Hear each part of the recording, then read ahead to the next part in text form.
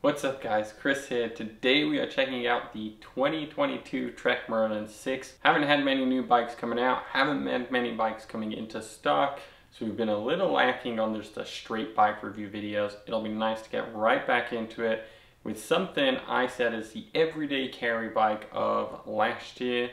And with the changes to it, it's pretty much completely changed the game. Let's jump right into it. So that's right, you heard me correctly. Again, another 2022 bike has been released. The bike shortage is still here, and realistically, it's not just a bike shortage. It's an overall just lack of getting product in. Essentially, we've skipped so far through the 2021 model year, there is no need for them to make it. The production would have been started for these bikes anyway, so they're just bumping them out a little bit sooner in release dates, and hopefully their ship dates will follow soon. So last year I was talking about the Trek Marlin 6 as the everyday carry bike. That being said, the new Marlin 5 is essentially the Marlin 6. So what has Trek done, and where have they gone with the 2022 Trek Marlin 6? It's kind of exactly where you thought. They made it the Marlin 7. Now, this isn't an exact replica as the Marlin 5 is. There is some minor changes, but the big change to it, it has lost that 2x and it has gone to the 1x. It's not got 8 gears on the rear anymore, it's got 10. It has that Shimano Dior system. It is what the 2021 Trek Marlin 7 shifting was, but now it is the Trek Marlin 6. Honestly, it's very confusing, but big changes though is it does not go with that Judy front fork. They did decide to ditch that, and they've kept that aside for now. Obviously with the Trek Marlin 8 for 2022, we know that comes with an air Judy. So the Trek Marlin 6 just has that SR Suntour XCT30 fork. So it's a good, reasonable fork. It is just a spring-loaded one. There is no air to it. It does have the manual lockout switch, so it keeps a lot of those features. It just keeps that price a little more friendly, but it's actually the same as last year's prices. Very confusing. Pretty much you can't compare any of the 2022 bikes with the 2021s. It just makes a whole lot of confusion. You can't look at the original prices. Shipping prices, everything changed. You just have to start with a fresh slate. Just start fresh.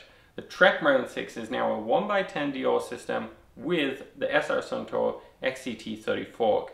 Still has some great hydraulic disc brakes on it and will get you going everywhere. So what else has changed? Other little details that Trek has slid in there is it does come with the connection wheel, same as last year. So this one does not have the option to go tubeless ready rim. You would have to change the rim. So although some power specs are getting an upgrade and it sounds like a better bike, in the Trek Marlin 6, it's actually a really more budget version of the Trek Marlin 7 of last year. I don't know why I keep referencing last year when it just makes it so confusing. Another interesting thing they've got is a Pro Wheel front crank on there, which I don't even know what that is. Never heard of it. Doesn't mean it's not a good brand. I haven't heard of every brand out there. But it is interesting they don't just have the Dior system or Shimano crank on there. Obviously it's just another cost saving point which they're going to go for. Overall, with all the part changes on this bike, I think it has lost its title of the everyday carry bike. The Trek Marlin 5 for 2022 may be much more better value now. Less money, has that 2x8, has pretty good shifting components to it at the speeds they're going to shift, and the brakes are still a nice hydraulic disc brakes for that level of bike. It still has all kind of the check boxes you need for that kind of price range without going crazy.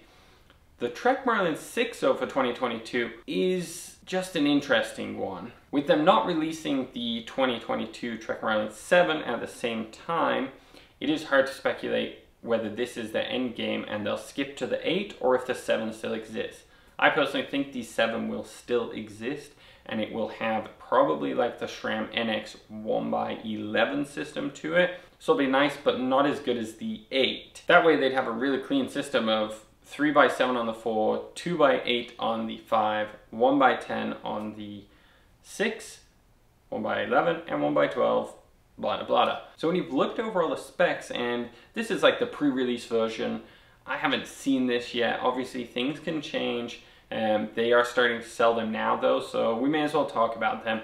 If this is the exact spec that comes in, it's like the commuter who wants it simple, or the very entry-level biker who wants it simple. So they give the nice simple drivetrain to it with a basic fork and other components around it. So it's not a complicated shifting unit. It's easy to use. There's no real reason for the 2x for most people. Again, if you're a bit more fast commuter or you want that little easier gear on the climbs and stuff like that, you still have that option in the Marlin 5. But if you don't really use those gears and you don't really need it, then choose the Marlin 6, because now it's got that 1x10 on it. Great range to it. It's going to work really well. The fork, unless you're doing crazy hardcore trails, it's still a good fork. There's nothing wrong with it. It'll get you through everything. It'll get you down the trail. It'll cruise around town, no problem. And with that lockout, it's actually going to work really well. It's actually like a really cleverly designed bike. It sounds impressive. It works simple without overcomplicating it. You know, you don't need to sell this to someone who is looking to be a hardcore trail rider or anything like that. But it might be a nice little simplification for someone who is not really commuting as fast as they want to. It's just getting them to where they want, and they don't care how fast they're going. You'll still be able to get good speeds on this. Like, the range is still pretty much there. It's just it's just simple. That's what it comes down to. You've made a simple bike, 1x10, simple front fork, which you don't have to pay through the roof for, and that's the Marlin 6 now. The Marlin 5 is going to be your everyday carry bike, because it's got that 2x8 on it. It's just going to work so good for everything. 1x10 with a basic front fork is going to work really well on most things, but you're going to find some limitations when you're coming to the mountain biking side of things, really developing your trail skills and actual trail riding. And that's where the Trek Marlin 7, which I assume, haven't seen any rumors or leaks about this, but it has to have that SRAM system on it, the 1x11, to match with the SRAM of the 1x12 on the Marlin 8. It just makes sense. 10-speed, simple bike, easy for everyone.